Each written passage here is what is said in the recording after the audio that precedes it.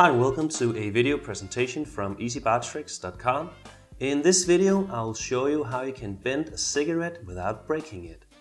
Normally, if you try to bend a cigarette, it will break. But if you apply a bit of saliva to the tip of the cigarette and then light it and smoke it a little bit, the paper will be moistened and that will make it more flexible.